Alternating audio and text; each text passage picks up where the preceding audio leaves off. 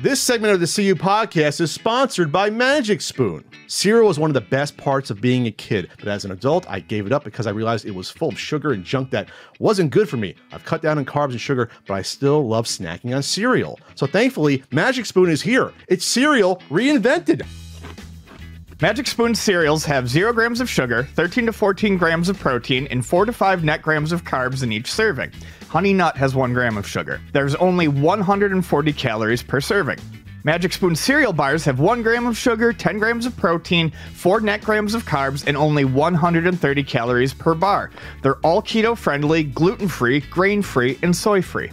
The flavors are great. I'm eating one of my favorites, peanut butter, but there are also the original bestsellers, cocoa, fruity, and frosted, plus other ones like cinnamon roll and blueberry muffin. And Magic Spoon has other tasty flavors, like maple waffle and cookies and cream. Magic Spoon is delicious and tastes just like the cereal from our childhood, but it's great for those who are carb conscious. Click the link below to get some Magic Spoon cereal today. You can build your very own variety box and use our code CONTRI, C-O-N-T-R-I, for $5 off. You can choose from the best-selling cocoa, fruity, frosted, peanut butter, cinnamon roll, and so many more. But wait, Magic Spoon is now adding the most anticipated and coveted fan favorite flavor, birthday cake, to their permanent collection that will now be available for purchase year-round. This is big. What was once only available once a year for a limited time can now be enjoyed all the time, so be sure to add birthday cake to your custom box today. Magic Spoon is so confident in their product that it's backed with a 100% happiness guarantee.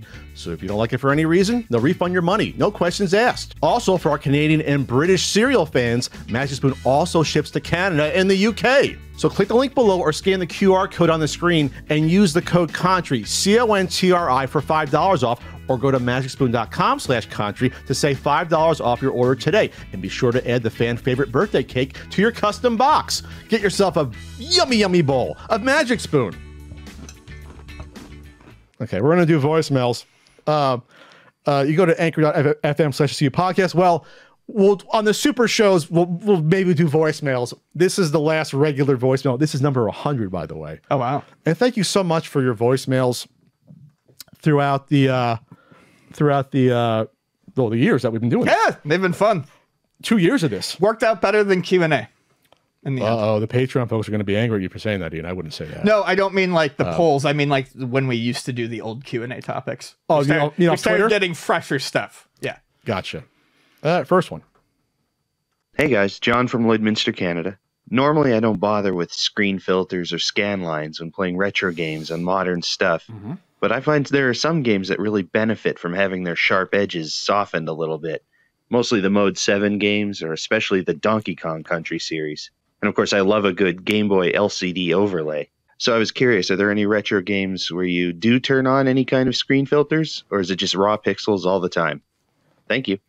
I like scan lines when they're done well, and that's the issue. I do think scan lines. I think it's very much necessary to kind of get the true vision of what they were going for, because raw pixels looks like trash most of the time. Yeah, you need the scan lines. You need the things that soften it. That's how artists work. Yeah, artists didn't have LCD monitors. You needed to utilize the technology at the time. So it's not so much that there are certain games, but I mean, all retro games in theory, I would like, with some sort of scan lines. It's just I've had some converters that have great scan lines and some that have really shitty artificial scan lines. So I don't always use them.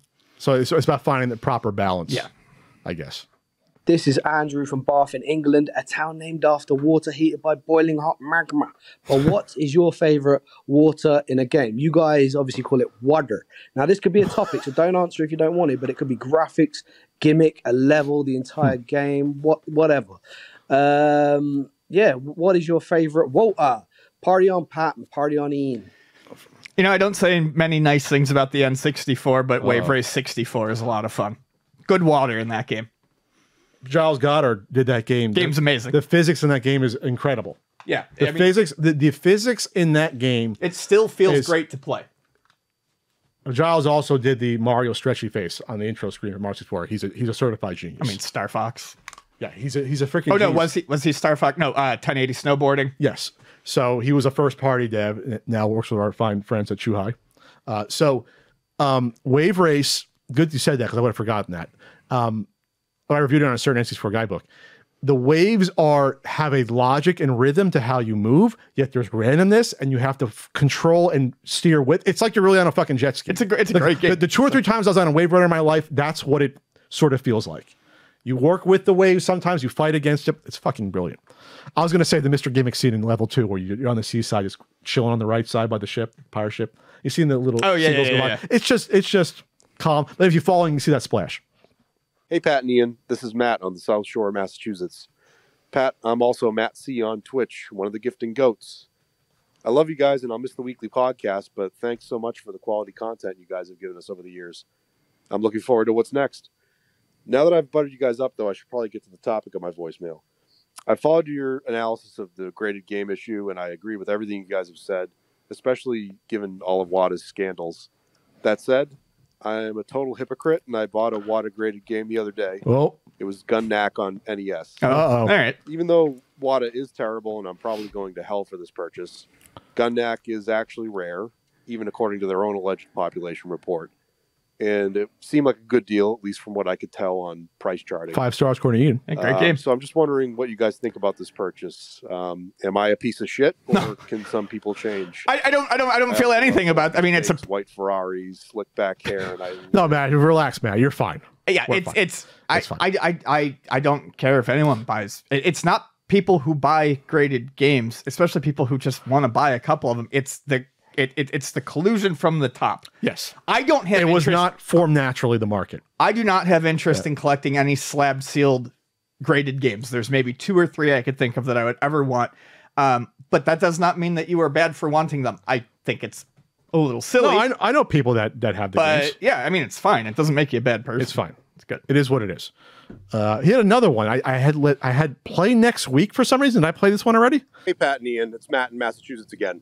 I forgot to mention that copy of Gun Knack is sealed, and my motivations really aren't about speculating or investing or any of that. Okay, Matt. You're good, Matt. You're good. Don't worry about it. We're a bunch of drunken podcasters here. We don't matter. Thank you. You guys, this is Harold from Henderson, Nevada, right outside Las Vegas, and I was wondering, you have an invitation for the 2024 Kumite in Hong Kong. Who is your Shidoshi going to be? Is it going to be Van Damme, Donald Gibb, Bolo Young, or perhaps Bruce Springsteen? Thanks, guys. Keep up the great work. Bruce Springsteen? Where did that come from? It's a line in the movie. Patrick. Oh, Bruce Springsteen is Shidoshi. I don't care if Bruce Springsteen is Shidoshi. Yeah. What's the big deal if Bruce Springsteen is a Shidoshi? There's the one. I would go with Bolo. Absolutely. Yeah, but he's got to cheat. That was the one thing about that movie. The cheating thing came out of nowhere. Not to criticize Bloodsport. Yes. No, I know. But that came out of nowhere. He didn't need that to win. No. He was tearing through everyone else. They had to find a way to up the ante at the end. They needed to do the blind thing. And I was just like, I get it. It is one of the weakest spots of the movie, though. I agree. But the reaction, one of the greatest spots of the movie. He's a great Van Damme emotes so well. He's so underrated. Like the emote. Line delivery is one thing, but emoting, he's very good at emoting. No one gets their ass kicked better than Van Damme. Rock, take notes from Van Damme. Well, that's why Van Damme got all those movies. They got like 15 in a row. You know, and it was the same. No, it wasn't the same role. They went back and forth. Cyborg's underrated. The effects of Cyborg are bad, though. Next. Hey guys, Jamie from Toledo here. Did you guys hear what Ric Flair said to Tommy Tallarico when he fronted him?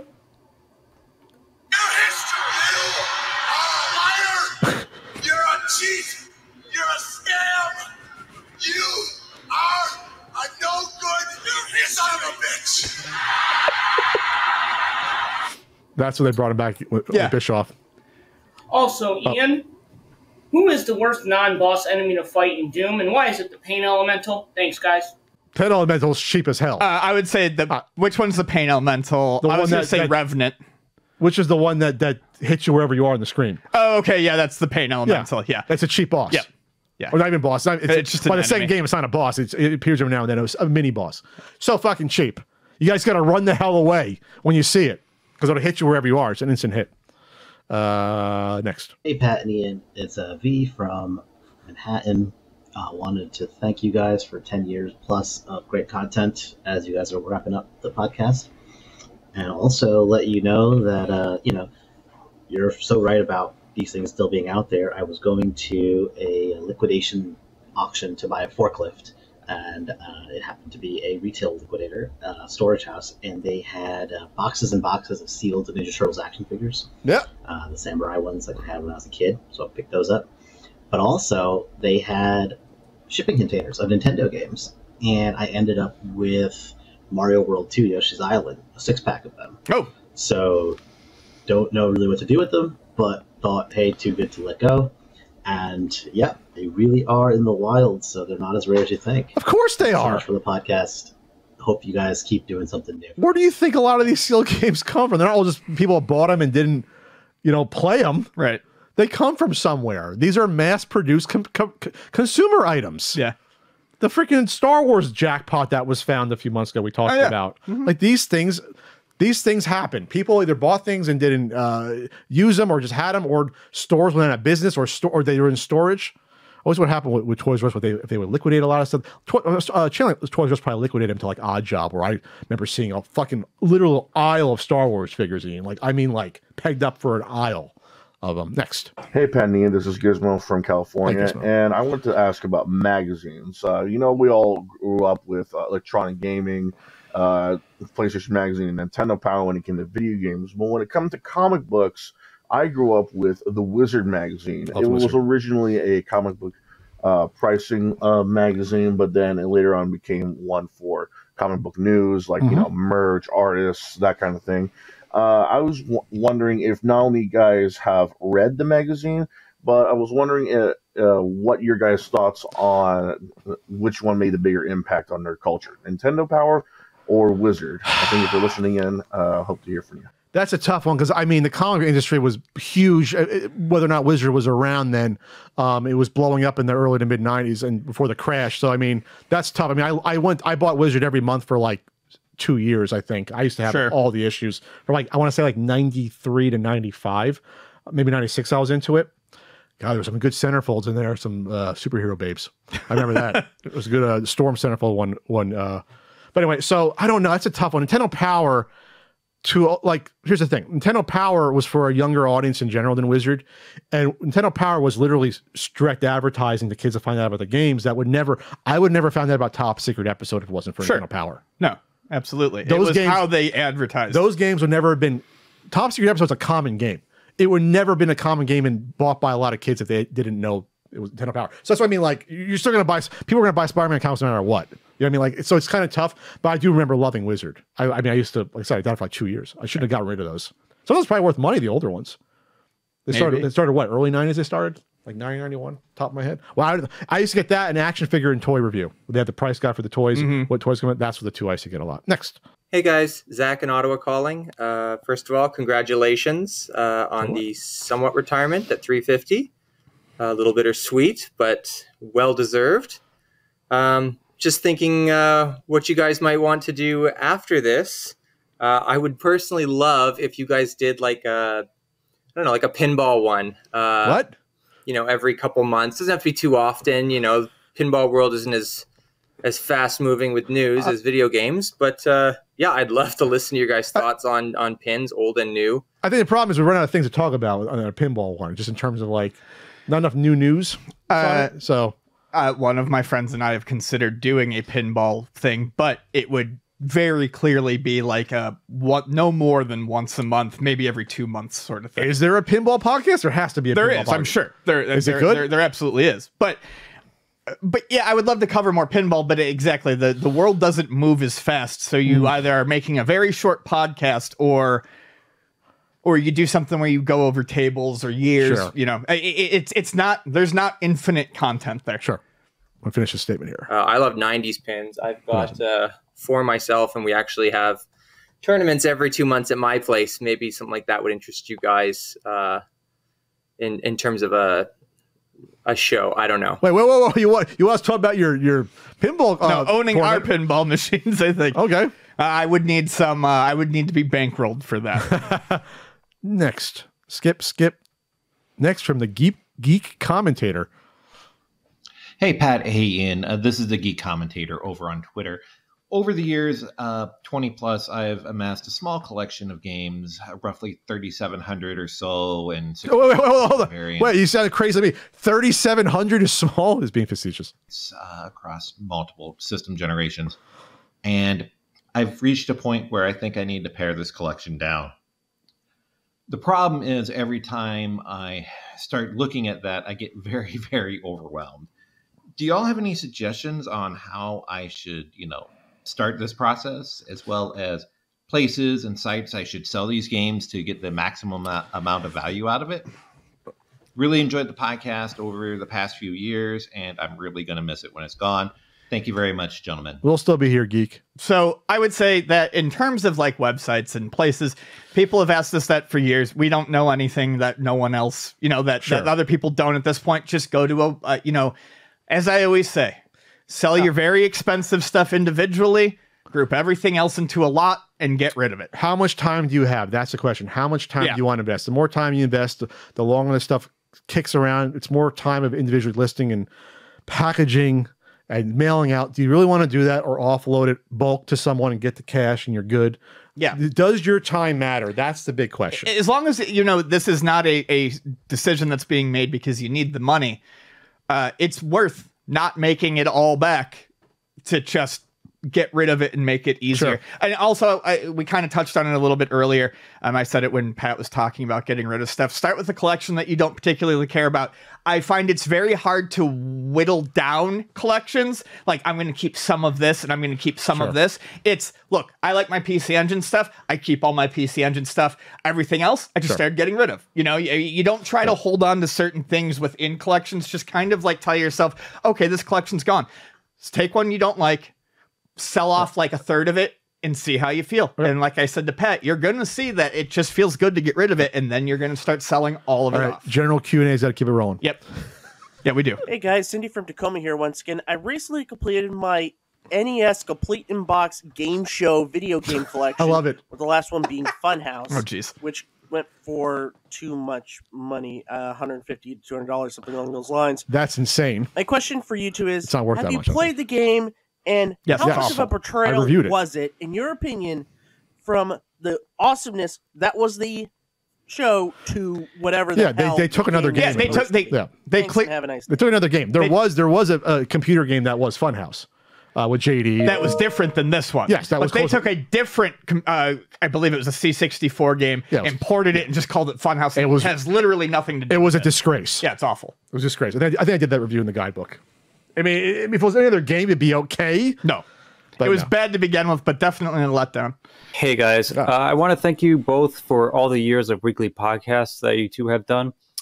So my question is this. Are there any online retro console repair services out there that jump to your mind? No. I ask this because I often wonder how gaming preservation will look like in the future, especially when it comes to game systems with moving parts. So they advertise. I remember I got the guy who did my Sega CD and my Turbo Duo literally advertised on eBay the services. Like I searched for like repair and came up, and then we worked out prices. Like that's basically what happened. Yeah. I basically paid him a price. Then here's my list of price. Like you can find it. Go on forums, there are people. I just don't know of any like go-to spots. Yeah. It's Rich from Review Tech USA here. Look, I don't appreciate you guys commenting on my humor. It's not always about gay people and sex. It's usually about birds. That's why I keep these plastic chickens on my desk, so I can annoy my followers by making out with them uncomfortably at the start and end of every episode. In fact, I'm going to end this voicemail while making out with a bird. I love birds. Birds. Birds. I'm taking my shirt off now. You can cut me off. I don't care. Birds. Birds. Birds. You can cut him off. I mean, if that's true, I actually kind of feel sad for Rich. I actually don't want to make fun of that. That's fucking sad if that's how you entertain people. I feel nothing. Next. Hi, Pat. Hi, Ian. It's Greg with my shitty French accent. I have a question for both of you. Let's imagine for a second that someone very wealthy and very dedicated could produce perfect NES games counterfeits. I mean, literally perfect. No experts can tell the difference with an original. Would it be the best or the worst thing that could happen to the collectors community? And as a bonus, same question, but these same games are officially backed by Nintendo and become legit products. would your answer be different then? I think, Greg, you should talk to Alex Fasciani because you can have that great conversation about how the market would do if you re-release like Super Mario 3 as a working NES cart. I mean, yeah, I guess you can do it perfect if somehow it would cost you, tens of millions of dollars to do the chips the exact same way and the plastic the exact same way and the color. Like, it's just not possible, but I don't know. I actually don't know. I feel like the question itself is fun, though. You just suspension of disbelief. What do I think would happen? It would tank the collectability of the. It would tank the value. But if they're truly indistinguishable, at some point you just take a deep breath and you let go and you just whatever. I mean, if you're collecting it and you're having fun, at that point you don't have to worry about counterfeits, I guess. Hey, what's up, guys? It's Phil Bowser. Hey, Phil. Again. Wanted to touch base. I know you mentioned your favorite condiments previously, but wanted to ask you, what's some of your go-to foods that you could eat every day, breakfast, lunch, or dinner? Doesn't matter. For me, it's yellow rice, black beans, and chicken with fresh pico and sauces. So, interested to hear. Thanks. Every day? I could eat gyros at almost any time. Really? I fucking love a gyro. Like I fucking love. Really? Yes. We should go. Love them. There's a couple of Greek. There's a number of good ones around here. Believe me, I'm aware of all of them. I love those. Or even going to the chain one is not bad. Burritos, obviously. Breakfast burritos. Breakfast burritos up. Especially.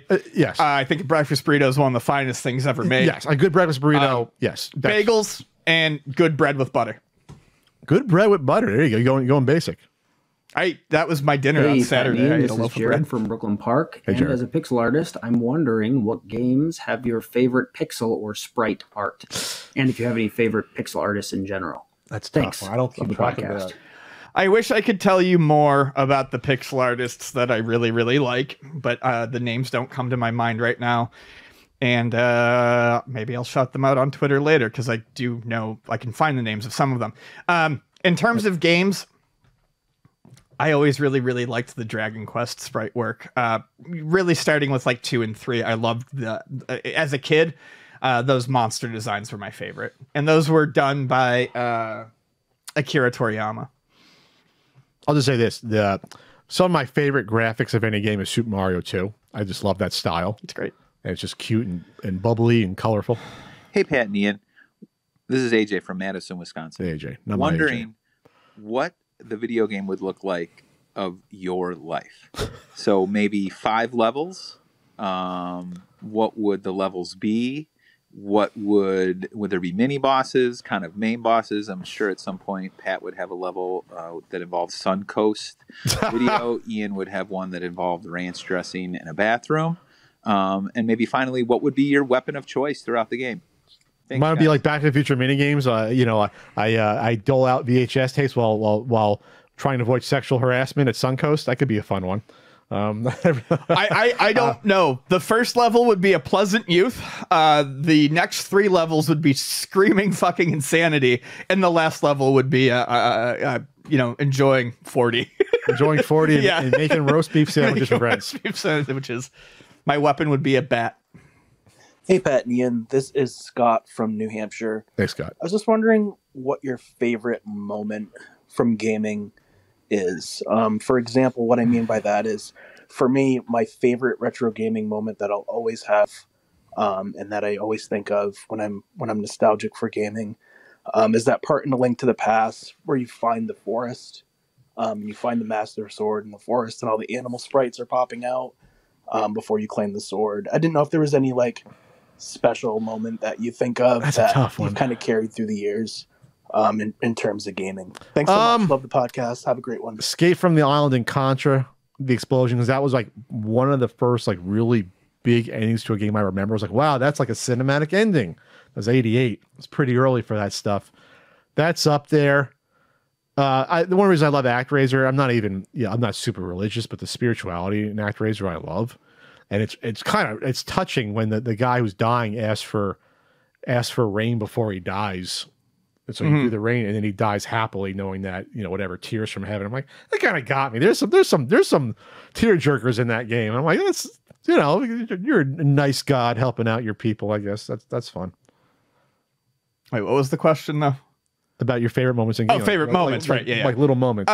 I think Final Fantasy IX actually holds a lot for me, and these aren't huge spoilers, but if you've never played this game, jump ahead 45 seconds or a minute or whatever.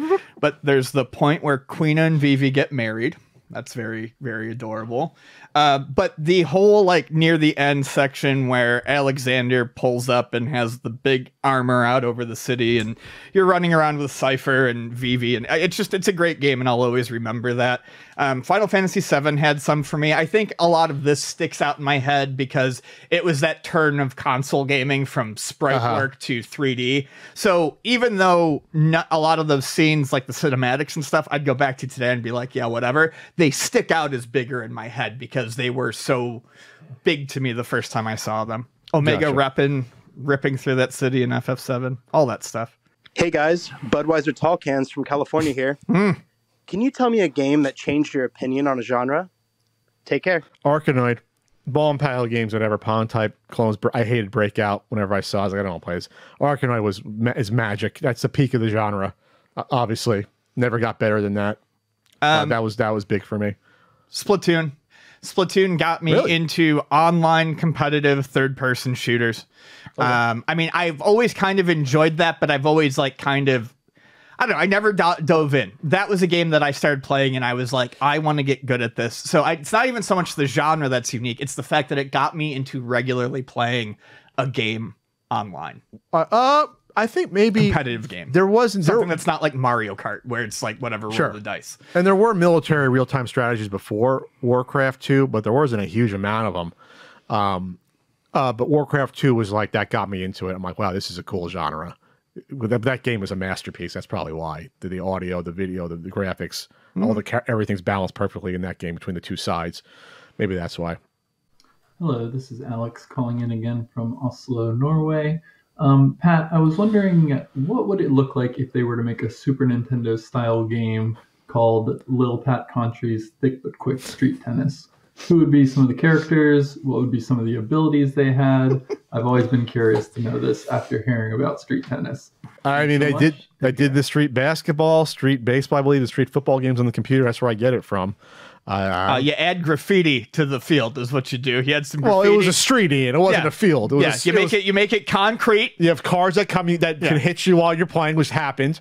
We use crack. Literally, the cracks formed a tennis court. Like in the middle, there was a crack for the net, and we said like, oh, you got to go like 2 or 3 inches over the crack. We should have like spray painted a larger area. That's what you do. You spray paint like a middle area for like a net. You spray paint it. You know, I don't know. You have like power, accuracy, stamina. Because I got remember, you got to chase the balls down before they go in the sewer. There's no back drop to you there. So that's all that. If you run out of balls, you lose. If they go down the sewer, we lost like 1 ball a week, but you know they're cheap tennis balls. That's funny. Don't give me any ideas. I have more time now without a weekly podcast. I can do this game. Give me no ideas. Do a few more. Hey Pat. Hey Ian. This is Mike from New Jersey. Mike. One of my favorite portions of the podcast is when Pat talks about Seaside Heights. I myself, I was born in 1988. I was raised up in North Jersey, and we were fortunate to have a shore house down in Lavalette. The last day of school, we pack up our car, go down there, and we stay down there until Labor Day. Come right back. Wow, the best summers of my life. Wow. That's awesome. I guess my question is, Pat, when you came down here, were you at like a family's house? Did you do like a one day? My grandma had a house in Seaside Heights. My cousin had a house in Lavalette, which is 2 towns over. It's a nicer area than Seaside, a little more well-to-do, not as grimy as Seaside. And what's next? In and out kind of thing, a weekend. We would do weekends and we would do weeks. So the grandma's house was divided like certain. The cousins that didn't have a house, their own house, because we weren't upper middle class, they divided out like you get like 2 weeks of summer. There was like 5 siblings, so they divided up. But you would do like weekend trips and things like that because it was only like an hour, 15 minutes away. Gotcha, it wasn't that far. Not so bad. I'm just curious about where you actually stayed down here. Seaside. Seaside. And my other comment or question was, besides Seaside Heights, what other spots were memorable to you? For me, it was Smuggler's Quay. That's literally near where my grandma's house was. Smuggler's Quay was one of the best mini golf I've ever played. It was on a high hill. It's where Rainbow Rapids used to be. Huh? I said, ooh, I love mini golf. And it was the model, I think, at the time for, this was like the first big, like, deluxe mini golf I ever heard of. We're talking like they made this like in the late 80s.